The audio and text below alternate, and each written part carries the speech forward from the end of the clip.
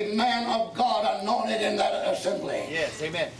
God sets me as a watchman. Yes, He does. He gave me the vision 50 years ago to come here. I came.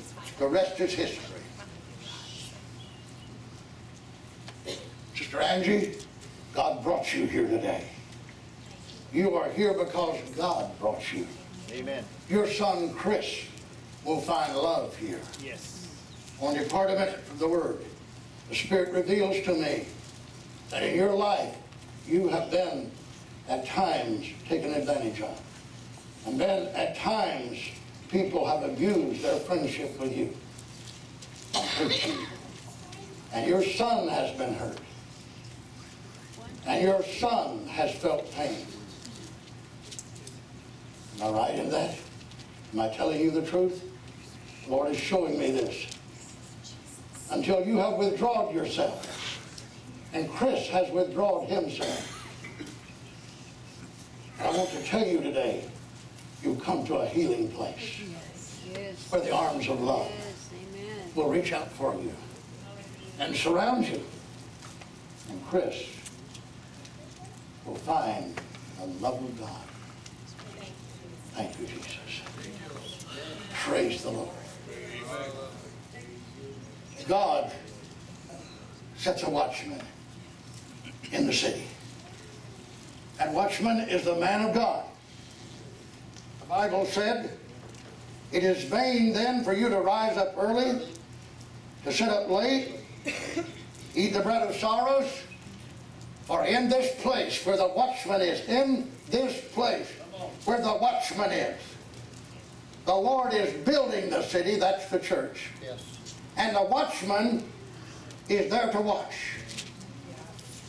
So it's vain then for you to be at unrest. That's it. No matter what's happening, what's taking place in your mortal life, or theirs, or yours, or mine.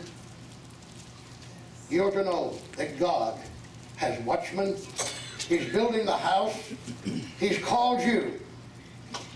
Then he said, "For so he giveth his beloved sleep." And notice verse 3. "Lo, children are an heritage of the Lord, and the fruit of the womb is his reward." He is not talking. The Bible didn't suddenly jump from building a city to a woman bearing children. No, sir. These children are the inhabitants of this city. Yes. They are the children of God. Yes. That's the church. Yes. Children of God are a heritage. They belong to God. They're a heritage of the Lord. And the fruit of the mother's womb, the church, is her reward. Yes. What she brings forth. That's right. What she brings forth That's right. is her reward. As arrows are in the hand of a mighty man, so are children of the youth. When children are born in a church, they are mighty. Yes. When I'm talking about converts, people who are called to Christ, who come to God, they're children. And they're mighty. And then happy is the man or the watchman. Happy is the man or the watchman that hath his quiver. Yes. That's his life-giving word. Yes. That's his life-giving word. Has his quiver full of them. Yes. Amen. He's a seed-producing watchman. That woman is a fruit-bearing woman. Yes. But they shall speak with the enemies.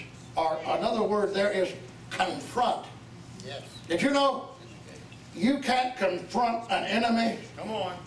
until you find the watchman and a city, That's right, brother. and you get there where you're safe? Yes, sir.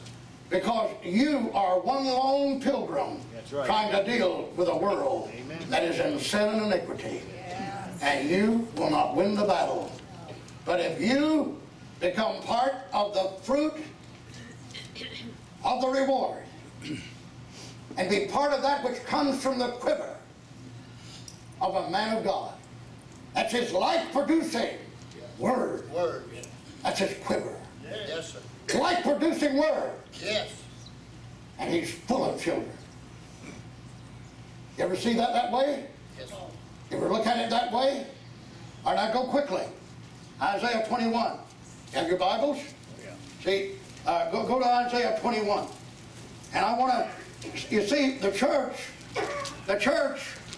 is not on the verge of anything but a great move of God. Right. I don't know. Yes. I don't know how many people like Angie and Chris back here, and like Brother Merriman, Brother Don Merriman. We're so glad to see him home, and Lenny, that God has sent back home here, minister of God, pastor, teacher of the Word, after 7 years. But I know this. I know God moved you from Texas, Herb and Margarita. I know that. God had purpose, not only with your mother, but he had purpose with you. Because God's given you some good things spiritually since you've been back here in Bradenton. God has added to you, and I know that. Because God, you may not feel like I'm anything to this place right here. Yes, you are. Yes. You're part of the children Amen. that are in this quiver Amen. of the word that I'm speaking. Hallelujah. Praise the name of the Lord. Lorraine, God has brought you through. No, did you know? She said Bob was not gone last night, Bob Chandler. Malcolm Caldwell's not gone. He's right up there. And there's another fellow sitting in that chair where he used to sit, but that's a child of God there. And Malcolm finished out his reward. And Malcolm is for the Lord right now. And he finished his reward. But you're here because God chose you. And God chose you. And if God chose you, have no say about it. If God chose you, have no say about it. That's right. If God takes a man, leaves a woman, have no say about it. That's right. If God takes your wife and leaves you, have no say about it. If God takes a husband, leaves the wife. If God takes the wife, leaves the husband, have no say about it. Right. Because God made choice. I said God made choice. Yes, sir. And then Isaiah 21, verse 5. Prepare the table, watch in the watchtower, eat and drink. Arise, you princes, and on the shield. The shield is the word of God. That's our breastplate of faith. For thus saith the Lord, for thus hath the Lord said unto me, Isaiah was a prophet, go set a watchman, let him declare what he seeth. A city is not complete without a watchman. Amen. A watchman has to be in the city. Yes, sir. A watchman has to be on the tower wall. Yes, sir. Tower. But Brother Marlow, you're getting some years on you. You're walking pretty good, am I not? Do I walk pretty good yet? Oh, I can really put it on.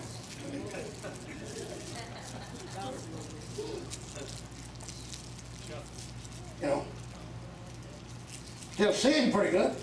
Reading this without my glasses. But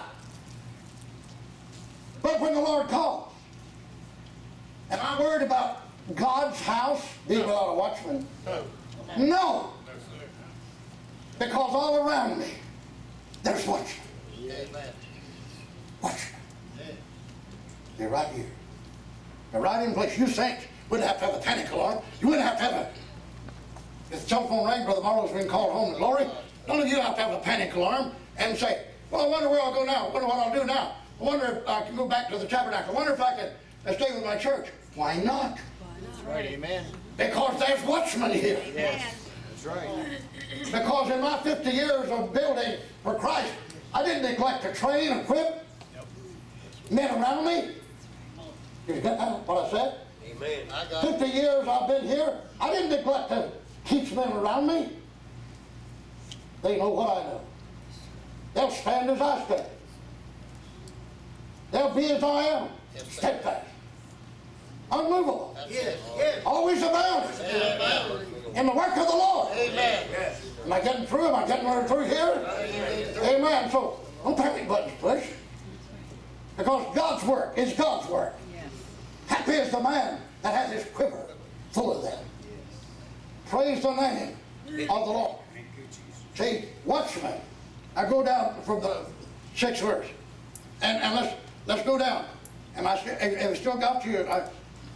Your stomach's not gnawing at you too much, is it, right now? Come on, preach it. I mean, If so, say, in the name of Jesus, calm down. And if you're sleeping, say, in the name of Jesus, wake up. That's right. Amen. That's right. Sometimes I do this when I'm in worship. Wake up. Praise the name of the Lord. You know. Going down to the 11th verse of Isaiah 21. The burden of Duma. There was an outlying city. He calleth to me out of Seir, a mountain. Watchman. Watchman. What of the night? Watchman. What of the night? If you know God requires of every prophet there is on the face of the earth, or prophetess, because surely the Lord God will do nothing in secret. That's right. Amen. Unless he first reveals it to who? His prophet. Job was walking alone. No, his prophet. Unsteady, undependable, walking alone. That's right. No, his prophet. Oh, his prophet. Do nothing. That's the word, is that the word? That's the word. That's the word. Good teaching. Praise the name of the Lord. Do nothing. Yes. As great as God is, as mighty as he is, he will not do anything until he reveals it Right. Amen. to his servant, the prophet. That's the truth. Praise God. So the word said, watchman, what of the night? What of the night? And Isaiah gave the answer. Did you know God has a watchman on the wall? Yes. And you have to consider that watchman. You have to consider that watchman. If you don't consider that watchman, you won't know what's going on. And you may blindly go in a direction you shouldn't go. Yeah, but the watchman is there. And the scripture said, the watchman, verse 12, the watchman said, the morning cometh, and also the night. If you will inquire ye, return, come. See how that watchman was right there. They said, what of the night? And the watchman gave them the answer. Just like that. The watchman said, the morning cometh. And also the night. If you want to inquire, come on and inquire. Yes. Come on and find out. Yes. Come on. Yes. You don't need to be blind. That's it. The blind lead the blind. And they all fall into the ditch. That's right. Amen. You've got a blind person that doesn't know where they're going. You follow that blind person. He walks off a cliff, you'll walk off a cliff. That's right. That's it. Come on. I don't follow everybody. That's right. I don't listen to everybody. That's right. Because if they're leading me, the old saying, to follow you, I'm not content till I know which way you went. Yes, sir. Yes. Right. I have to know where he's going. Yes. I want to know what he's going to do, He has to declare it. what he has in mind. See, because the watchman has an answer. Yes, sir.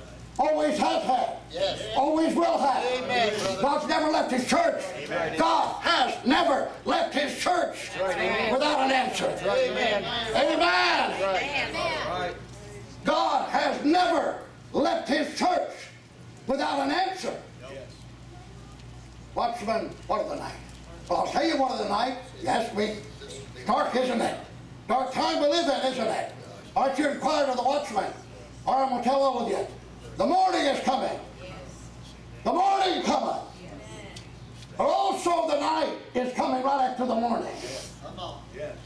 Oh, did you get that? Did you get that? right. Oh, let me get over here where everybody can. I'm over there. Let me get back here. I can tell you I'm a watchman. We're going to have unprecedented revival. We're going to have unprecedented healings. We're going to have unprecedented joy. We're going to have unprecedented great moves of God in the church. Amen.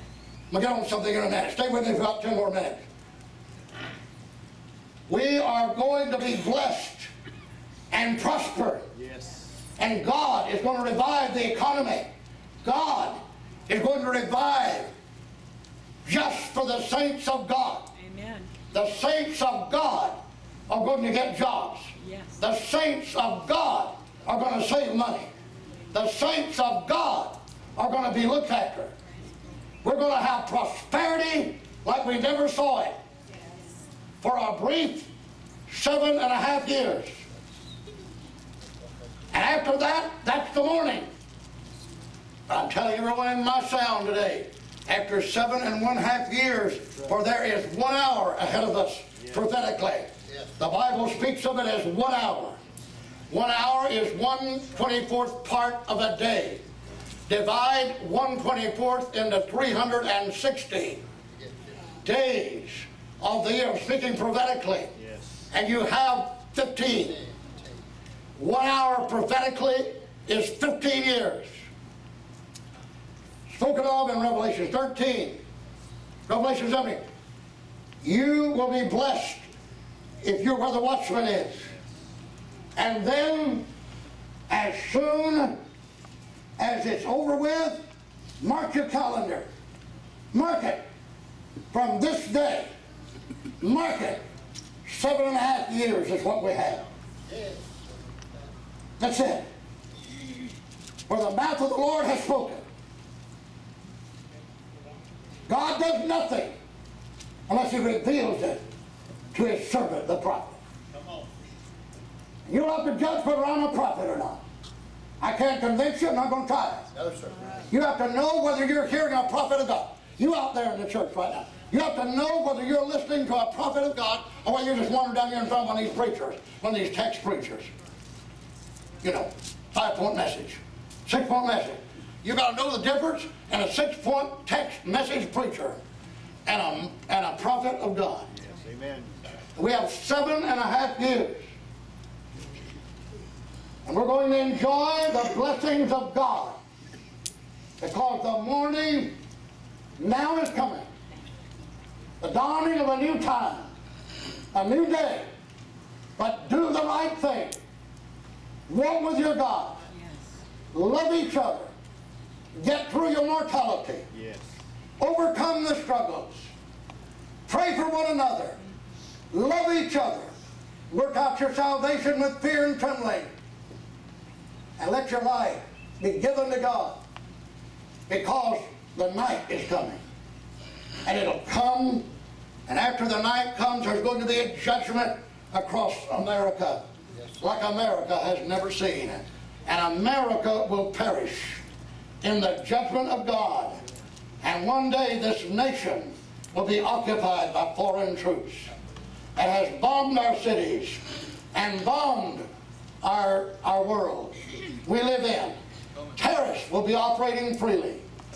God is going to give America a time of prayer and repentance. God is going to give America 1 hour. And that 1 hour will end its existence, because the nation that forgets God shall be turned. That's right, amen. Are you hearing that? Yes, sir. Are you still with me? Yes, amen. Praise the name of the Lord. Shall be turned. Not cast, but turned. Not cast, but turned. America is turning into hell right now. Yes, it is. America is turning into hell right now, quickly. Quickly. But fear not, Amen. because God has a house that he's building. Yes, sir. And Isaiah 2:2 said, but the mountain of the house of the Lord shall be established in the top of the mountain and exalted above the hill. And many people shall flow into it. Yes. Amen. And all nations shall flow into it. Get me that next verse, Mary Ellen. I want to get that while I'm there. Isaiah 2. And many people, I want to tell you something right now. Every one of you, I'm not going to let you go out of this place this afternoon before you pray to your God. Yes. Because I believe revival is coming to your house. Yes. And I believe that you came here to get your life changed and completely go in another direction. Whether you've been here with me for 20 years or 25, whatever, you still need a change. Amen. It doesn't matter who you are, you still need a change. That's right, amen. Doesn't matter what your name is, you still need a change. Praise the name of the Lord. And many people shall go and say, come ye and let us go up to the mountain of the Lord, to the house of the God of Jacob, and he will teach you his ways, we will walk in his paths. Proud of Zion shall go forth the law. And the word of the Lord from Judah. What does that mean? It means that Washington will no longer be the capital of the world. of the nation. Jerusalem is where you'll go to get the law. Yes, sir. Jerusalem is where you'll go to hear the king. Yes, sir. Jerusalem will be the capital city of the entire world. And it's coming up after the next hour. We're that close.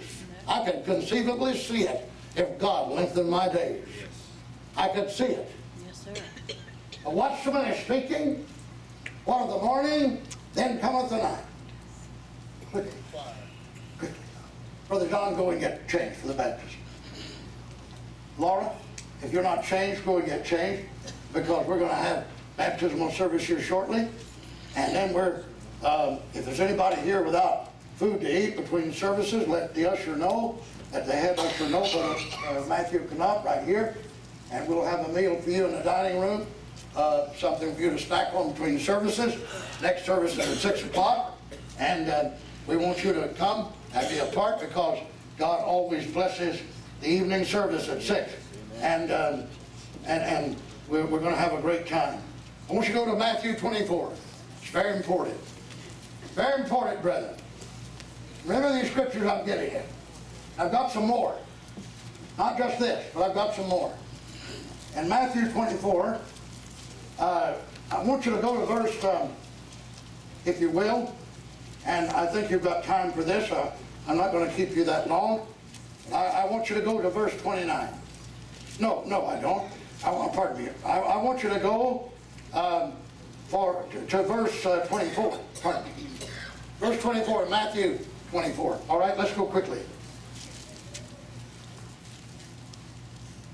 For there shall arise false Christ and false prophets, and shall show great signs and wonders. Somebody said, Brother Marlow, aren't you alarmed at people that are false prophets? No, I'm not. The Bible said they would be. I could be one. Amen. I could be a false prophet if the Holy Ghost didn't make me a true prophet. I could be a false prophet if God didn't reveal to you I am a false prophet. And you wouldn't know it unless God revealed it to you. But if you pray and God tells you whether I am or not, take that from God and go with God. Yes. There shall arise false prophets, and shall show great signs and wonders, insomuch that if it were possible, they shall deceive the very elect, the bride of Christ. The very elect, not the elect. You're the elect of God, but you're not the very elect until you make the bride of Christ. I'm not the very elect. I am the elect. But I'm working towards being the very elect. Because I believe I can be the very elect. And the very elect of God will not be deceived. Foolish virgins will be deceived. They're part of the elect. But the very elect will not be deceived. See? People say, oh, I'm not going to church there because God, are you sure God showed you that? Because you can be deceived. So the very elect will not be deceived. And then the scripture said, behold, I have told you before, wherefore if they shall say unto you, behold, he's in the desert. Desert's a dry place where it's open and dry. He isn't there. Behold, he's in the secret chambers. Secret chambers is where they have no counsel. A church run by dictatorial power.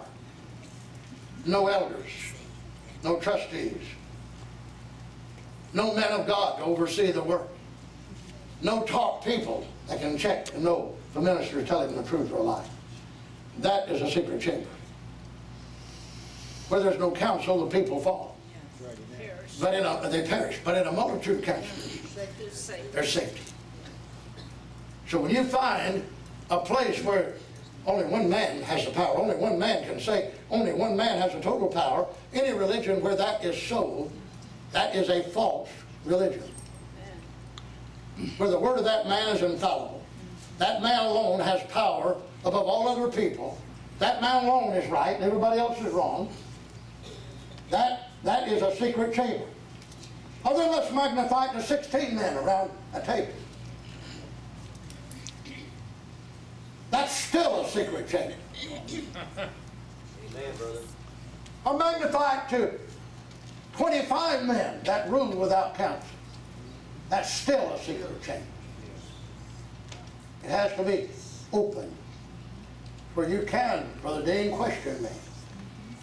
You're not going to take my authority. If I'm right, I'll keep my authority, I'll keep my spirit, and you'll grow and I'll grow and we'll grow together. You can question me. I'm not just right because I say I'm right. In a multitude of counselors, there's safety. A church like that is not a secret chamber. A man get up and preach a text message, give you 5 points, close it out, no question. That is a secret chamber. He isn't there. For as the lightning, here's a scripture, I want you to get this, please. Hold with me and get this. For as the lightning, lightning,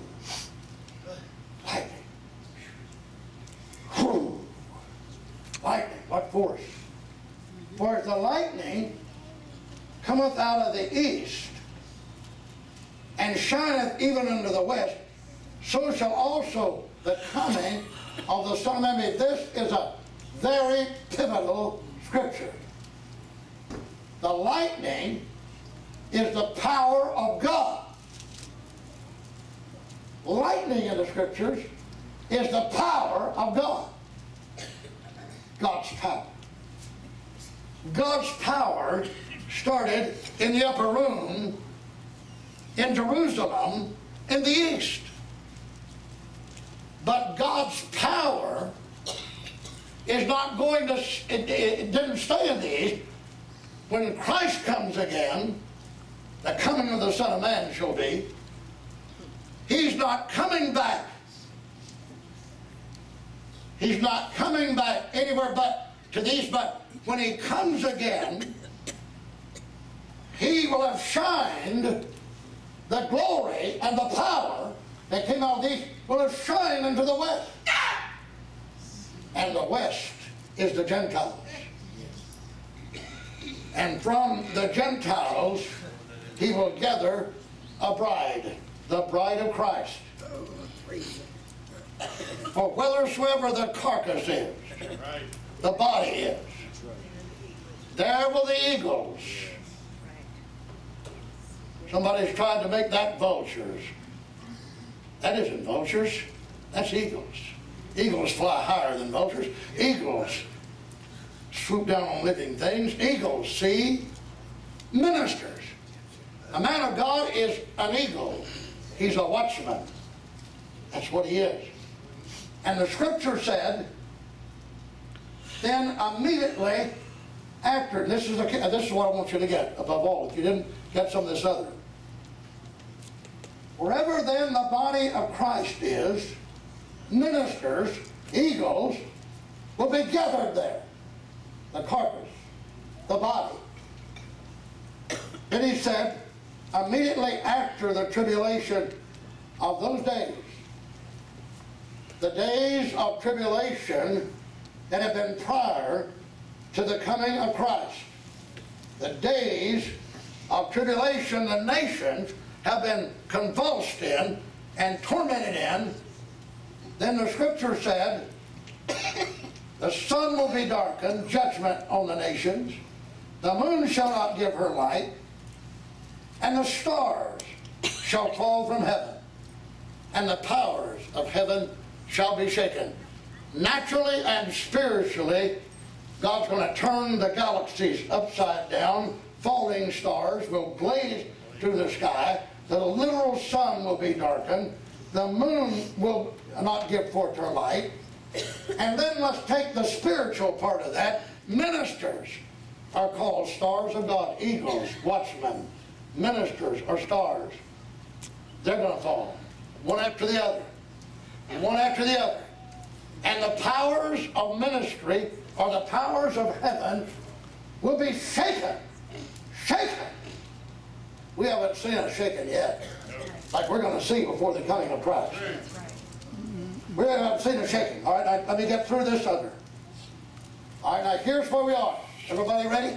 Everybody got your mind on this? In verse 30. Verse 30 is where we are on March, what is this, 27th? 27th? Yes. Here's where we are. Here's where you are. And then shall appear the Son of Man in heaven, and then shall all the tribes of the earth mourn, and they shall see the Son of Man coming in the clouds, or witness of heaven, with power and great glory. All the nations are going to be mourning. The only safe place, not London, they're marching there, 200,000 yesterday against the government. The Canadian government fell 2 days ago. All across the world, terrorists. America, protesters from Wisconsin down. Laws being turned upside down. Teachers not knowing what their future is. Tribes of the earth are going to mourn. And they're going to mourn more and more. They're going to mourn more and more. You know, the only people that will be rejoicing will be the people that are safe in the haven of rest. Yes. In the arms of Jesus. Yes. In the body of Christ. Yes. For where the carcass is, there will eagles be gathered together. There'll be a watchman on the night. And when the nations are in calamity, and you're in the streets burning, including America, and the economy is upside down, the church is going to prosper and branch out. And the branch of the Lord, Isaiah 4, will be glorious in that day. In that day. Because the tribes of the earth are mourning, but while the mourning is going on, He's going to send His angels, His messengers, His watchmen, His eagles, and gather together all of the elect, including Israel. And when that's said, He'll say, calamity come, judgment come, but God's people will be the mountain of the house of the Lord. Right. And they shall be standing, rejoicing, because they're safe. The name of the Lord is a strong tower. Amen. Yes, it is. Finish it for me, would you? And the right. Run into it. And are safe. Yes. I'll say it again. And The name of the Lord. Finish it for me, will you?